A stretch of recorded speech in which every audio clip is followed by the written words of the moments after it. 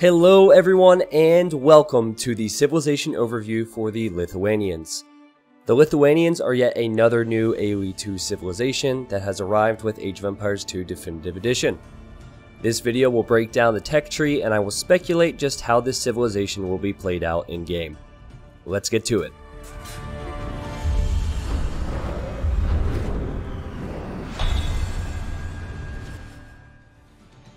The Lithuanians are listed as a cavalry and monk civilization.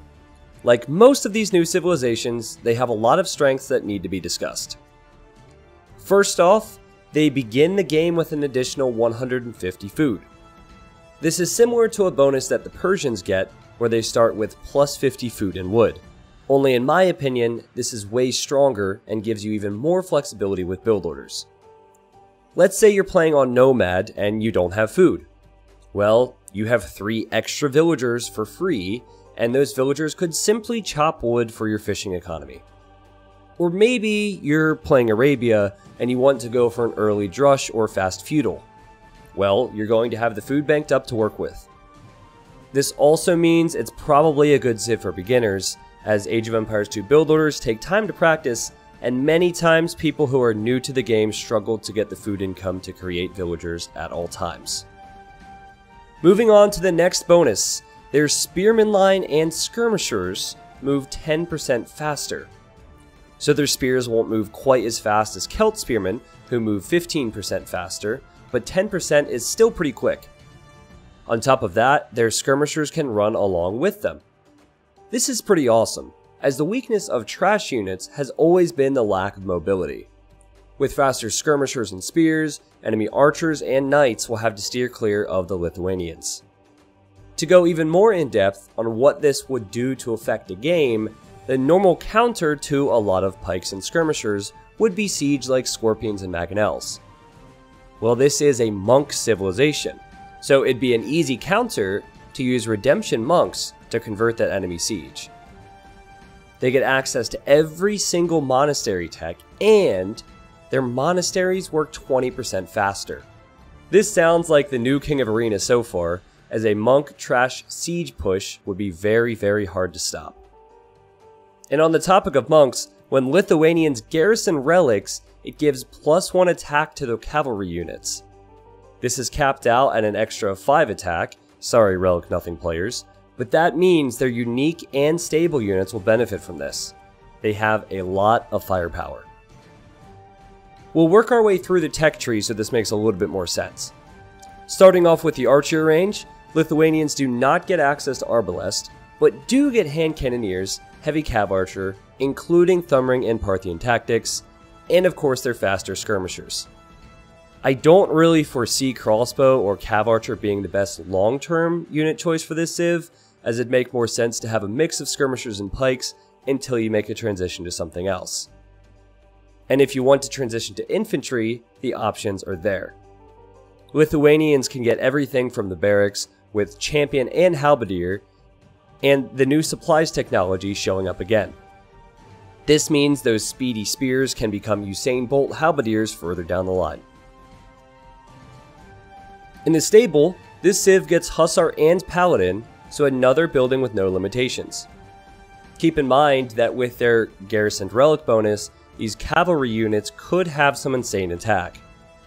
Paladins already have 14+4 with full upgrades. Well, that could turn into Paladins with 14+9 attack. It's crazy strong, and combined with the other bonuses the civ has, I have to say this seems extremely overpowered like most of the new civilizations so far. With all of these strengths, it does make sense that their siege would be handicapped a bit. They only get handicapped ram, no siege ram, and they do not get siege onager or heavy scorpion. Having access to bombard cannon is very nice though, and it's probably a unit that they could tie into the monk trash style pushes I've mentioned might be possible on Arena. In the blacksmith, they have all technologies except for plate mail armor, which is for their infantry. This will make their champion and halberdiers pretty weak, but I'll soon mention the unique tech they have that can make up for this in some ways. Since they have access to bracer and chemistry, their naval options are pretty dang good. With Fast Fire Ship and Galleon, Elite Cannon Galleon, you can definitely put up a fight with the Lithuanians if the seas get rough. Lacking Heavy Demolition Ship will hurt against strong fire ship civilizations, but they can hold their own. Their university is loaded, and they are only missing Aeroslits and Siege Engineers. Lacking Siege Engineers could be a slight inconvenience, but again, this civ isn't huge with Siege anyway. Their focus is going to be on other forms of land aggression. And with strong land aggression, a player needs strong economy, and the Lithuanians miss out on gold shaft mining. Personally, I've always felt this tech has been underrated by a lot of people in the AoE2 community.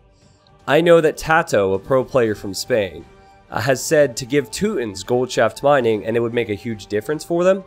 So my instinct is to say that this could make life awkward for the Lithuanians, but then it's quite possible that they will have the relics and lots of speedy trash units, so maybe they'll be fine. The Castle Age unique tech for the Lithuanians is called Hill Forts. This gives town centers an additional 3 range and will do even more to defend against raids throughout the economy. It also gives a great meme strategy for the lulz, but I wouldn't recommend it. It didn't work out too well for Dave. Just don't tell him that I uploaded this, please. The Imperial Age unique tech is called Tower Shields, and this gives +1 pierce armor to the spear and skirmisher line. So while the Lithuanians do not get the final armor upgrade for infantry, this tech sort of makes up for it with their halberdiers, and it ends up giving their skirmishers more pierce armor. It will be extremely tough to finish off this civ. They have the faster trash units, they have extra armor on the trash units, they get virtually every option to fortify from within the university. They have the faster monasteries, the relic attack bonus on Cav, and then the unique unit. The unique unit for the Lithuanians is called the Latus, and I'm probably butchering that, but too late. It is a unique Cav unit with attack that ignores armor. Pretty unique. It is strong versus, you guessed it, armored units, and it is also more resistant to monks. This unit is kind of a wild card for me. The way I look at it is, Paladins are an extremely strong unit, and Paladins can be created out of stables, which is much easier to do. Lithuanians get fully upgraded Paladins, so I would assume the best time to use this Latus is where Paladins would be ineffective, and that would be against Halberdier and Camel.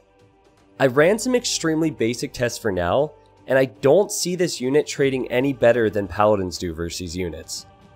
First, I had tested 20 Paladins versus 20 Imperial Camels from the Indians, and 6 Camels remained after the fight. I then did the same thing with 20 Latus, and 6 Camels remained as well. Next, I tested 20 Paladins versus 20 Indian Halberdiers. 15 Paladins remained after the fight. I again ran the test with 20 Latus versus 20 Halbs, and 15 of these seemingly out-of-place unique units were left. It was the exact same.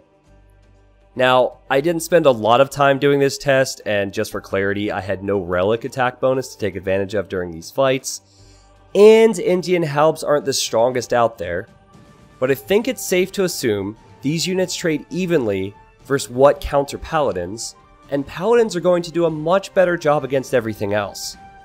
The one exception would be if there are a lot of monks on the field. The unique unit does resist conversion, so maybe that would be a time to use it. But it's just so rare to see all-out monks versus a unit like this, so again, I don't see that being very helpful.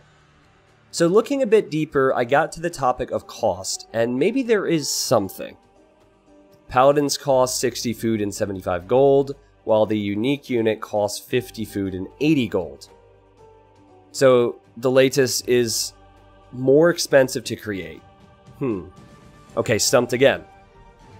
But at least the elite upgrade is 750 gold and 750 food, which is half the cost of upgrading to Cavalier and then Paladin. But I'm still unsure if it's worth it though, when you consider that to create unique units you need to mine thousands of stone, and you can only create them out of castles. Okay, so right now I don't see any real reason to make the unique unit. but I'd love to be proven wrong in the months to come.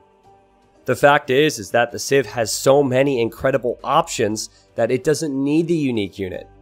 They have their monks, paladins and hussars with extra attack, armored trash units, and heavy fortifications. And even without the unique unit, it would still come in near the top of the AoE2 totem pole. Fortunately, I'll be casting and playing these civs to death, so I'm sure we'll all find out pretty soon. So guys, thanks for watching this quick AoE2 Civilization overview. Make sure to click like if you enjoyed the video and to subscribe to the channel and toggle on alerts so you don't miss what's next. In addition to making Age of Empires 2 videos, I frequently stream Age of Empires 2 on my Twitch page, so if you have interest in stopping by, the link is below, and I'd love to see you. If you're lucky, I might even be live right now creating those beastly paladins. That's all for now, guys, and I'll see you next time. Thanks for watching.